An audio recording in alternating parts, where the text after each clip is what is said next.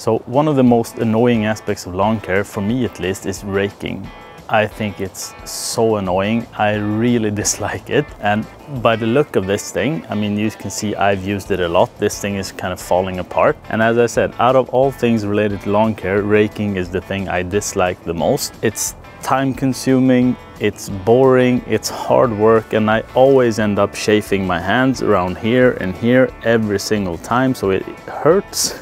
But yesterday I went out and bought something that I'm hoping will eliminate the raking aspect of a lot of things I do with my lawn. I mean, it won't eliminate the need for a rake entirely. I will still need to use this thing from time to time, but hopefully it will eliminate the need for this for most of the things I need it for. So sit tight and let's see what I bought yesterday. Alright, so I bought a Gardena Leaf and Grass Collector. So supposedly this thing should replace a rake when it comes to collecting leaves, pine needles, grass clippings. You can even use it after scarifying. So it should replace my rake for all those things, hopefully.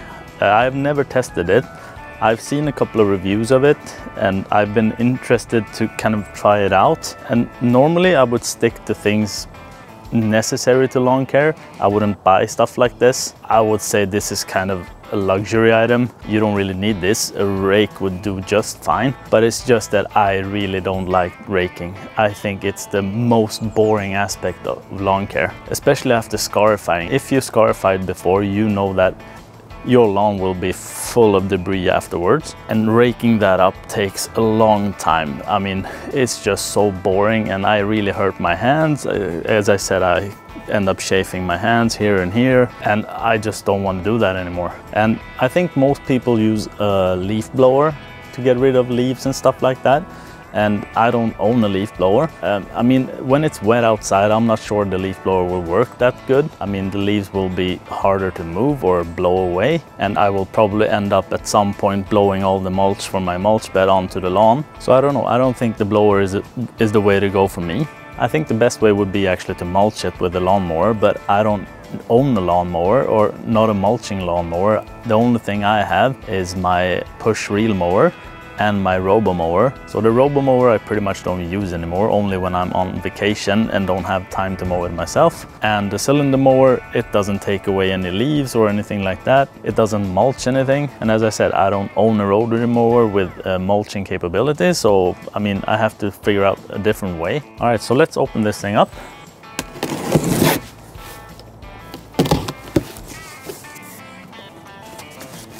Instructions. I'm a man, I'm a DIYer. I don't need instructions. Don't want it, don't need it. Just give me 5 minutes with this thing and I'll have it up and running.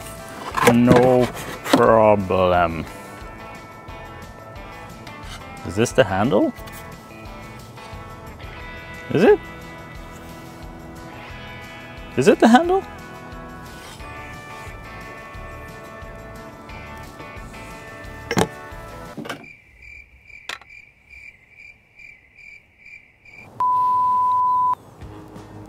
Not a word.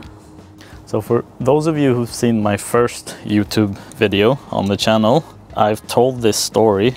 It's about when I bought a desk, a computer desk from IKEA, and I brought that thing home. It was kind of late and my wife said, well, let's build it tomorrow instead.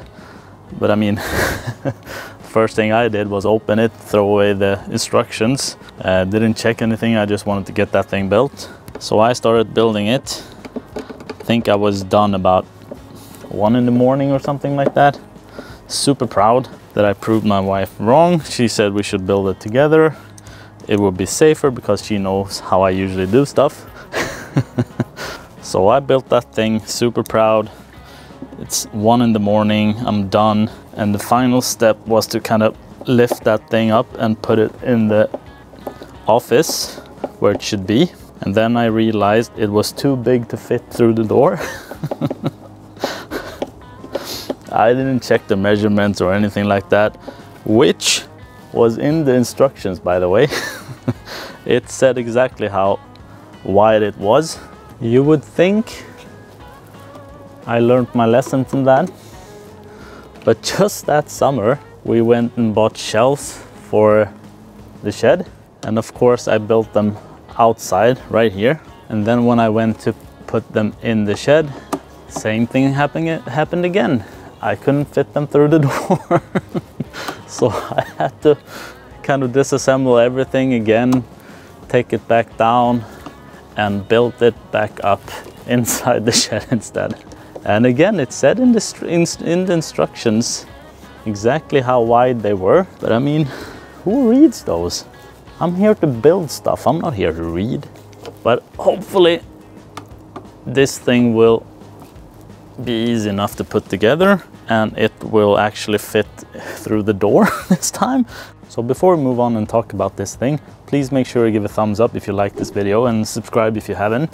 It really keeps me motivated doing content like this. I think it's super fun, and the more people actually want to watch and give a thumbs up, it just keeps me motivated to do more, because I really enjoy doing this. I think it's super fun interacting with you guys watching. So hopefully if you like and find some value in this video, please make sure you give a thumbs up and subscribe if you haven't, so you don't miss any future videos. All right, so this thing is about 46 centimeters wide, so about 18 inches. So it's a pretty good width, and it's really lightweight. It doesn't weigh a lot. It's about 8 kilograms, so about 17 pounds. And I actually bought this thing for about 1,200 Swedish kronor. I don't know why I say that in English, kronor. I bought this thing for 1,200 kronor in Swedish. So that's about 120 euros or $140, just about. So I mean, sure, it's not as cheap as a just normal rake, but it's not super expensive either. But I mean, for me, if there's anything that could take away raking as an aspect in lawn care, I would pay twice as much for it. I really dislike raking. So essentially it's pretty much a push reel mower. Instead of the cylinder blades, it has rakes. And hopefully it can replace this thing entirely.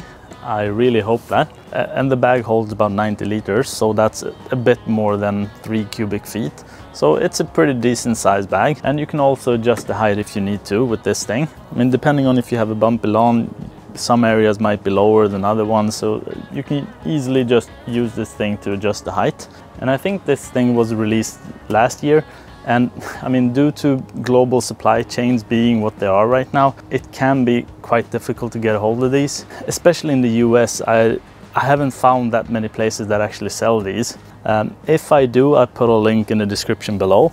For those of you in Europe, I do have links for you if you want to check this thing out. But I mean, even across Sweden, it's pretty much sold out everywhere. There's only a few places left that actually has these in stock, since I mean, it's fall and it's kind of popular to use one of these instead of just go around raking. All right, it's time to use this thing, see how it works. But just before we use it, let me just give you a quick look how the lawn looks. I mean, I have a lot of trees here, as you can see.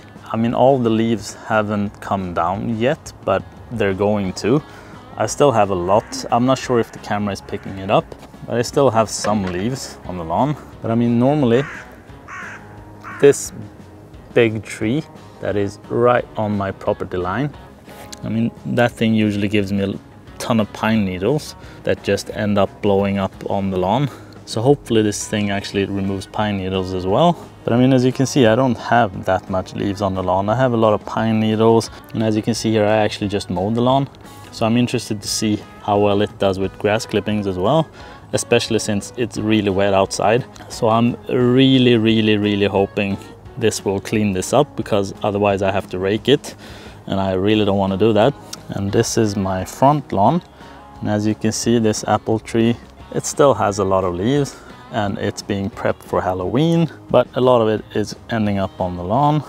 So hopefully we can clean this up, because you don't want to leave this on the lawn. I mean, if you have leaves here, it will cut off the sunlight, so it will kill off the grass underneath. So you want to make sure you rake this up. I mean, either mulch it, use a leaf blower, or you can even rake it. So that's the state of my lawn for now. I mean, it looks good, but it could look a lot better. I mean, I hate having all these leaves. It just gives it a messy look. I don't like it. And as I said, if you let all the leaves kind of pile up, they will block out sunlight and it will kill off the grass underneath. All right, so let's use this thing and see how it works. Hopefully it will take away everything.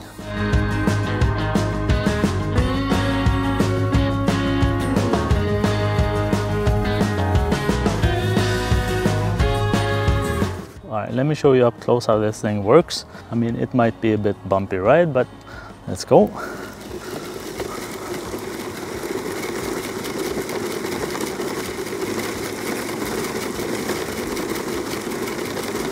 All right, it's shooting a lot of stuff in front of it.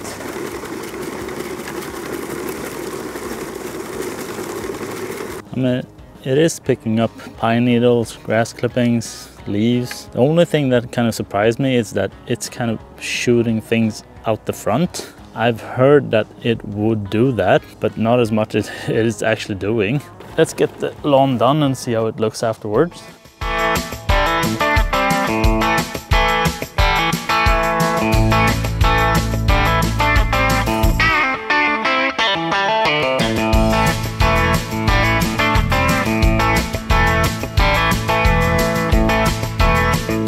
Alright, so as you can see, it pushed out some of the leaves and grass clippings out on the pavement here, or concrete, whatever you want to call it. So I'm actually going to lower this thing and see if I can run it over here as well.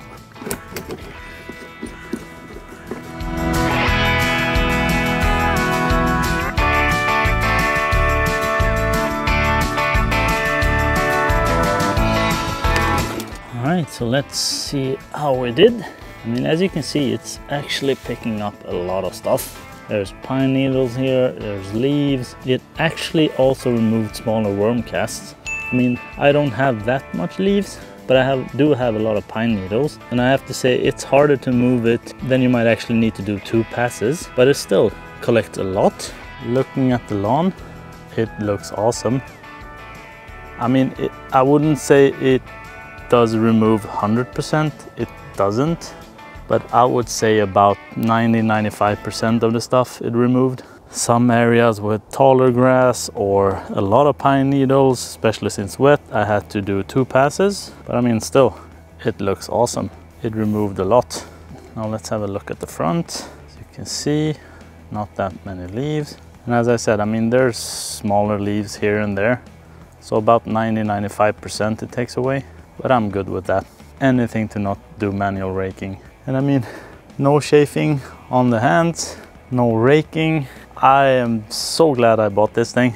And to be honest, I thought it would be easier to push that thing and just removing everything. I had to do a lot of adjustments here and there, but that's because my lawn isn't level. Overall, doing that instead of raking, I'll take it any day.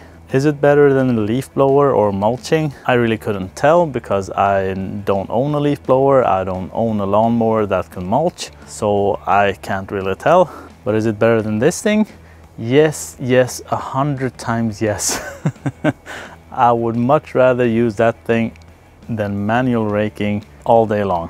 And I mean, manually raking isn't all about me thinking it's just boring. It's time consuming as well. I mean, with work, coaching my son's football team, my hobby with lawn care, it takes a lot of time. And coming home and seeing all these leaves or scarifying and having to spend an hour just raking up everything. If this thing can cut that time in half, I mean, it's so worth it, because I don't have all the time in the world to spend on lawn care. I do have a normal life, believe it or not. I wish I could do this full time, I can't. So if this thing costs $120 or 1,200 kronor, it's definitely worth it for me. But unfortunately, it doesn't replace this altogether. I still would need to use this around maybe edges. But as I said, 90–95% of everything it does take. So if I'm left with 5–10% with this thing, I'm more than happy. And it will be interesting to see next season how well this does after scarifying, because then you really have a lot of material it has to remove. But that's for next season. I mean, let's just have a look at the lawn before we move on. It's looking awesome, especially now when it's clean. I mean, you saw what I picked up. It wasn't much, but as soon as leaves and pine needles starts piling up, it doesn't have to be much. It just doesn't look as clean and nice. Now when it's all cleaned up with the Gardena Leaf Collector, I mean, it's stupid, I know, but it does put a smile on my face. I love it. I don't care if it's stupid. I mean, it's almost November. It's getting in the low 40s, mid 30s. But to have a lawn like this with this color and looking so awesome and clean now, it's awesome. I love it. Look at it. and especially since I fertilized this area and the fertilizer had some iron in it, the color's awesome. Alright, so that's it for today's video. I hope you liked it and found some value in it, and if you did, please make sure you give it a thumbs up and subscribe if you haven't, so you don't miss any future videos. And as I said, it does really help me out a lot growing my channel and let me do stuff like this, because I really enjoy doing it and I really enjoy sharing it with you guys and interacting in the comments section with you guys. So please make sure if you have any questions, leave them in the comments below, and I hope I see you in the next video. And look at this, can you believe it? It fits through the door. Who needs instructions, right?